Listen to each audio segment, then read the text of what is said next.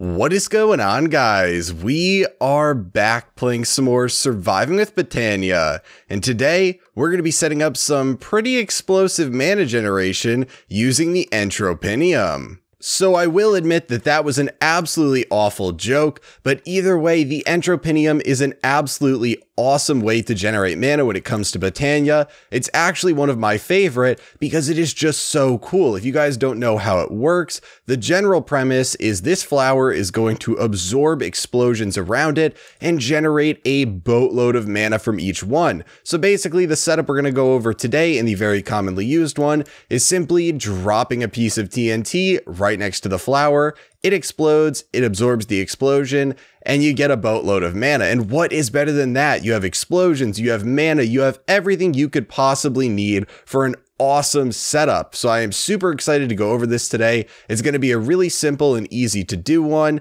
And in the end, it should be a lot of fun because, well, explosions, right? So everything we need for today's episode is in this chest right here. Feel free to pause the video if you want to make sure you have everything needed to follow along with today's episode, but we should be good to grab out all this stuff and start doing some crafting.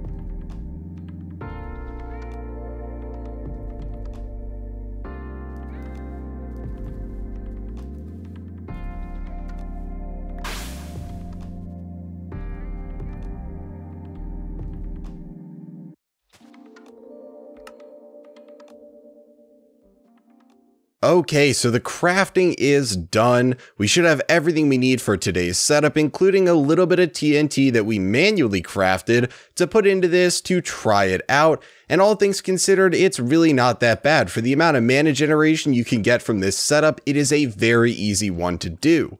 One important thing that I do want to note though is really the difficult part of this setup, and running this flower is not going to be the actual automation of the flower itself that we're doing today. It's actually going to be the automation of the production of TNT, which I will cover next episode, because if we take a look at the recipe for TNT, obviously everyone knows that, but there are some recipes in Botania that allow you to get all the different materials needed to make TNT. So it is very possible to use a bit of mana, way less than you will generate using this setup, to automatically craft an infinite amount of TNT. So we'll be going over that next episode. But that's really going to be the gating factor behind how fast you can run this setup, and I'd be very impressed if you actually run into the limit that this setup has for how fast it can run. That being said, we should be good to get into this and start setting it up. So the first thing we're going to do is place down our dispenser, and we're going to want to put this down right at the center of where our setup's going to go, and we're going to want it to be facing towards the ground. So I'm just going to build up here so that we can properly orient it, and then we're going to place it so that it is facing down right here, one block off the ground. So the TNT is eventually going to be placed down right there, and this is going to be the entire basis for our setup. We're going to have a timer hooked up to this that places it at specific intervals, and then we're going to have the mana transfer setup for the flower itself. So now that we have the dispenser set up, the next step is to set up the mana transfer, which will pull the mana from the Entropinnyum and store it in a mana pool. So we're going to put a mana pool down right here and an Elven mana spreader directly next to the block below the dispenser where the TNT is going to be dropped. If you're not familiar with Elven mana spreaders, it's pretty simple. They're just a better version of a mana spreader, allowing you to have faster and larger bursts of mana fired from this, which is exactly what we want, because this setup has two limiting factors. The first one is going to be obviously the rate at which you can produce TNT. The second one, though, is going to be how fast you can ignite the TNT and have it explode without blowing this setup up.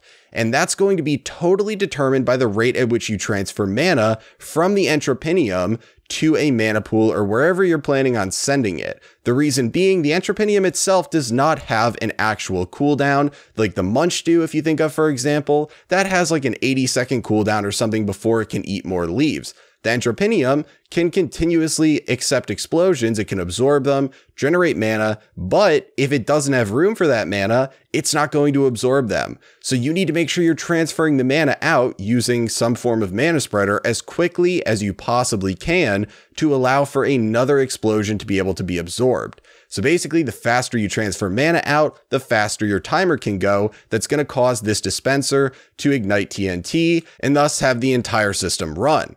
Now, the Elven Mana Spreader is not the highest tier of Mana Spreader. There is one above it, the Gaia Mana Spreader, but that's going to be a little bit difficult for us to get our hands on right now, so we're just going to go with this. We're going to have it directly next to the mana pool because, again, and I see this messed up in a lot of setups that use this, there is travel time with mana. So when you fire a burst of mana, as we've discussed before, it needs to actually physically go from the Mana Spreader to the mana pool. It's not like Power and Wires and a lot of other mods where it's instantaneously transferred over a long distance. These are bursts that travel, and it might take, if it's a couple blocks away, a second or two before it gets there. And the next burst of mana cannot fire off until the previous burst of mana has gotten to the mana pool. So getting it there as quickly as possible is really important. And the best way to do that, starting out, is to just have the mana pool directly next to the Elven Mana Spreader.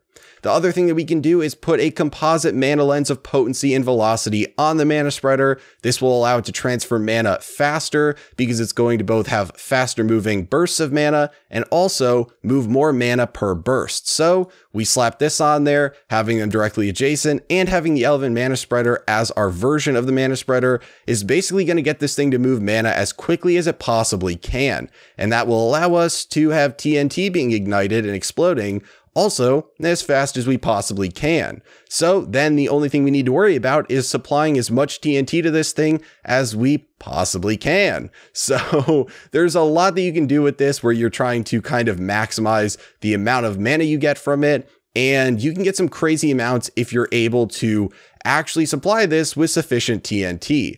So we're just going to point the Elven Mana Spreader right at the mana pool, and we should be good to move on to the next portion of this setup. So the next step is going to be placing down the Entropinnyum, and I'm just going to put this directly over the Mana Spreader right here. I think it looks nicest there, but as you can see from our Mana Seer's monocle, there is a huge range that it can accept explosions from. So you got plenty of room to work with. You don't need to cram it right in here if you don't want to. I'm just choosing to do that because, again, I like to make the setups compact, and I think it looks nicest. So we just want to make sure that this is bound to the correct Mana Spreader so that it's all good right there, and that should be good to go.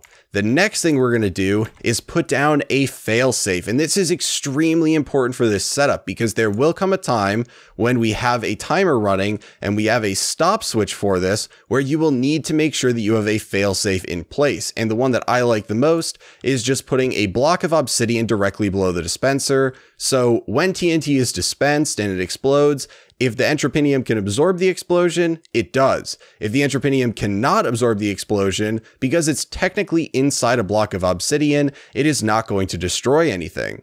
I believe, and I haven't tested this out, but from what I've seen, another viable option should be putting down just a second Entropinnyum, so that if the first one cannot accept the explosion, the second one will, and then you won't lose out on mana too, but the Entropinnyum's a little bit annoying to make compared to obsidian, so I just prefer the obsidian. It's a nice clean solution, and I guess it adds a little bit extra color to this setup. It adds a nice flair to it. But either way, that is going to be the failsafe. Definitely make sure you have one of those, and you will never risk blowing up any of this stuff, since this is a little bit of a nerve-wracking setup to make, since you're actually just potentially destroying some pretty valuable stuff here if you don't do something right, and this prevents that altogether. Now, the next thing that we're going to be doing is setting up the first stage of the timer system. So we have two different systems that are going to go in here. The first one being when everything's hunky-dory, how are we going to dispense the TNT at proper intervals? And it's really simple. We're using the hovering hourglass, and we are going to just put 4 sand right in here, and that is the perfect timing for having this setup right here to maximize the mana generation, assuming you're supplying TNT to this in sufficient quantities. So obviously, if there's no TNT in there, you're not going to get it going off every 4 seconds. But I believe it's probably about 3.5 seconds is the ideal time that you can blow up when all the mana is out of the Entropinnyum. But because we can't do it in fractions of a second, we're going with 4. If you go with 3, you're going to run into this failsafe happening a lot more than you need it to, and you'll waste mana. So setting it to 4 or anything higher should be good for you. And the next thing we need to do is make it so that when this mana pool is full, this setup stops. And this is extremely critical because very similar to the mechanism setup, if you've played with that mod, if you ended up having backups of power, then other things would stop running, then other things would stop running, and then stuff would explode. And this is basically the same thing. If this mana pool fills up, this mana spreader will no longer transfer mana, the Entropinnyum will fill up, and boom, this thing is not going to be able to dispense TNT that will be absorbed. It's just going to keep dispensing TNT that will explode and you'll get nothing. Now that's again why we have the failsafe in here just to be sure, but then you're wasting a ton of TNT. So we want to shut this thing off whenever this mana pool is essentially full. And the way we're going to do that is using a comparator setup. So we're going to put a comparator down right here coming out of the mana pool. Then we're going to grab some redstone, a lever, a repeater, and some building blocks. And the first thing we're going to do is 2 redstone right here. Put down a lever and flick it on. That's going to go into the side of the comparator. And then we're going to put down 2 blocks right here, a redstone repeater into the dispenser, and then some dust coming down here. So basically what this is going to do is you are not going to get any signal out of this comparator because of this 14 strength one going into the side right here until it's at 14 or above. And that's going to happen when this mana pool is roughly 90 to 95% full. So what that's going to do is basically get to 95% full, this flicks on, that triggers this dispenser 1 additional time, but then it keeps a continuous signal going in here until the mana pool is emptied and there's sufficient room for more mana. And because there is a continuous signal going into this dispenser, this hovering hourglass is going to have its signal overridden because until this signal goes away, no new signal is going to be able to trigger this. So that's going to make the setup stop running, so you're not going to waste any TNT. The one thing I will say is this is not perfect because with some iterations of the timing, and it's not always going to be like this, but occasionally when this mana pool gets to 90-95% full, this triggers on. This redstone repeater setting the signal into the dispenser is going to cause another block of TNT to drop a little bit sooner than it should, thus causing that second block that drops to not be absorbed by the Entropinnyum because it won't have taken all the mana out because it's not going to be perfectly synced with this hovering hourglass right here. So unfortunately, if this ever gets full, you're going to miss out on like 1 piece of TNT's mana generation, but it's going to take over 100 pieces of TNT to fill up a mana pool. So in the grand scheme of things, it's really not that big of an issue. But if you want to make this a lot more complicated, there are ways around that. This is just a very simple way to avoid it. And just making sure you have a failsafe in there of whatever kind you want will prevent it from being an issue. And that's pretty much the setup. So if we want to test this out, we can just drop some TNT in there. I manually crafted 32. I thought I had stuff for a lot more, but I guess not, because it's a little bit of a pain to go out and get all the gravel that you need to then get all the flint that you need and all that stuff. So I guess I only got enough for 32, but either way, we'll put this in there. We can see it drops. This is so nerve-wracking when you run this, but there we go. Mana coming in. Next one is being dropped. We can see that it explodes, and we can watch that right when this finishes, we have about half a second, maybe close to 1 second before the next one blows up. And you can see it's making a pretty sizable, impact on how full the mana pool is. The exact numbers are 6,500 mana per block of TNT that explodes. And I believe if we talk about the mana needed to produce a thing of TNT, just the raw materials takes about 1,200. Now, when we end up setting up the thing next episode, there is going to be mana expended to break some of these blocks and stuff like that, which is not included in that, but converting cobblestone into sand will take 50 per piece, and converting gunpowder or flint into gunpowder takes 200 per piece. So you've got 5 and 4, 1200 for the conversions themselves, and then whatever mana it's going to require to do the collection, harvesting, all that stuff.